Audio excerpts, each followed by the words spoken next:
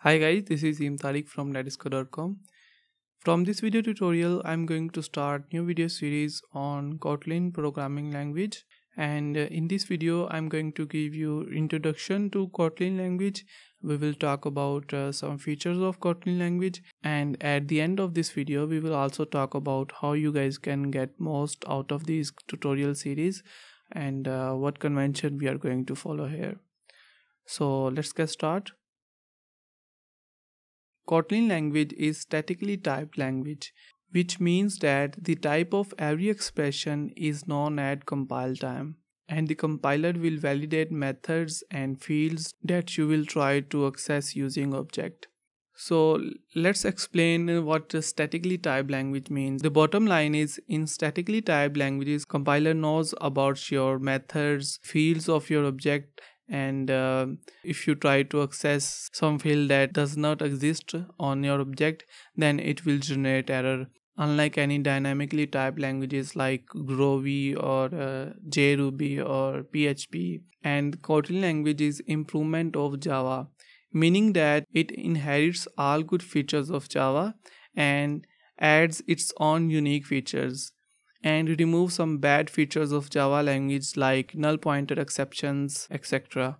Now some of you guys might be thinking, well, we already have Scala language, which is another advanced JVM language, then why we need this language? You guys are right, Scala language provide almost all features that a modern language should provide. But Scala language has big disadvantage, which is compile time of Scala language is very slow. So designers of Kotlin language wanted language which will have robustness of Java, good features of Java, and some advanced features of modern programming languages, and it will also remove some bad features of Java language. So the compile time of Kotlin language is same as Java language. So again, Kotlin language is winner here. We will talk more about features of Kotlin language in next slide. Now let's talk about some history of Kotlin language. Kotlin name comes from Kotlin Iceland, just like Java. Java name comes from Iceland called Java in Indonesia. The first stable release of Kotlin language was released in 2016. And as of recording this video, the current stable release of Kotlin language is 1.1.2, which was released in April 2017. And in May 2017, Google officially announced Kotlin as official language for Android operating system. From now on, you can build your Android application in Kotlin language, and it's official language for Android. So now that you know some history of Kotlin language and some features of Kotlin language and the importance of Kotlin language, let's learn about some more features of Kotlin language. Whenever you try to learn some new programming language, you should always ask this question: why this language? What this programming language solves which other languages cannot solve? Is it worth learning language or not? So we are going to apply this same formula on Kotlin language, and at the end of this video you will be able to answer these questions, whether you guys should learn this Kotlin language, how important this is, and why creator of Kotlin language creates this language. So let's dive into some features of Kotlin language. First, we already talked about this statically typed. Just like Java, Kotlin language is also statically typed. Kotlin language has another features which Java does not have. In Kotlin language, there is no need to define data type of variable. Kotlin language is smart enough to determine the data type of your variable from expression that you are using. But in Java language, you need to define the data type of your variable. So again, there is plus point here. Kotlin language runs everywhere. Because Kotlin language runs on JVM, it runs everywhere where Java runs. It's also run on some platform where Java cannot run. Yes, you heard me right. Let me give you an example. You can compile your Kotlin code into JavaScript code. It's completely compilable in JavaScript code. And After compiling your Kotlin code into JavaScript code, and you can run this JavaScript code in your browser. That's not what you can do with Java. You can also write desktop applications with JavaFX. You can write web applications with Kotlin language. You can work with Spring MVC. You can work with many other frameworks using Kotlin language. You can also use Kotlin to write your Android applications.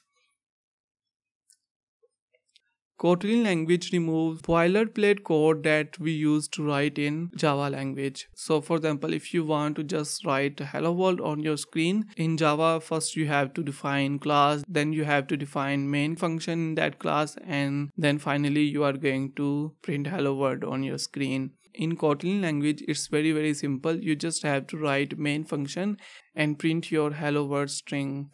We will talk more about this feature in upcoming videos when we will learn about data classes. Then you will know the real difference between Java and Kotlin language in terms of conciseness. Kotlin language is null safe language. If you are a Java developer, you already know null pointer exception. Kotlin language provides very unique and very easy feature to avoid these null pointer exceptions, and it will make your life a lot easier to debug your application when you are getting these null pointer exceptions. Another cool feature of Kotlin language is extension functions. With the help of extension functions, we can extend any class with new features even if we don't have access to its source code. And again, we will talk about this later in upcoming videos.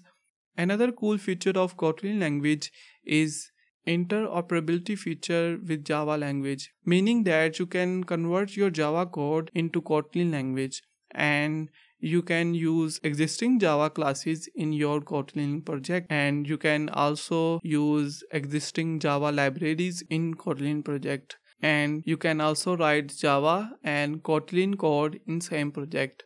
So we will talk about this feature in upcoming videos when we will learn how to convert our code, how to work with Kotlin and Java together. So that was the whole introduction about this Kotlin language. I designed these tutorial series for both beginners and for Java developers. It would be great if you guys have some basic general knowledge of programming language to get most out of these tutorials. And the content of these video tutorials will be based on presentations like this one and some practical work. In some cases, I will just throw these slides away and I will dive into the IDE, and we will explore some practical use of Kotlin language. And in the end of each tutorial, I will give you small task, and this small task will be for beginner developers. If you guys are experienced Java developers and working with Java and any other programming language, then those tasks will not be for you, and I will also provide you the solution of that task in the description of each video. And from upcoming videos, I will be installing some softwares on both Linux and Windows operating system. And if you guys already know that how to install those softwares on your operating system, then you guys can completely skip that tutorial and move to next one. So that's it for this video. I hope you guys enjoyed this video. Please don't forget to subscribe to my channel for more videos. Thank you so much for watching. I will catch you in the next one.